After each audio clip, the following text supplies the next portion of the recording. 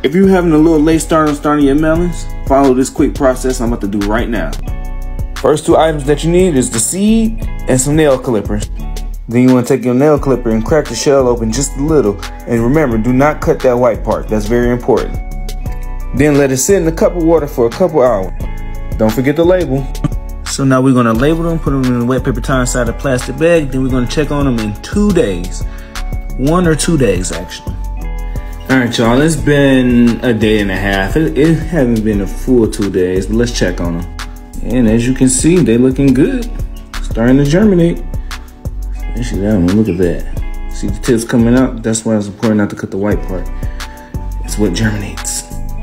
All right, the label said it will germinate to 7 to 10 days, and we did it under 2. So I'm very well pleased with the method that I did. So can't always go on what these packages say.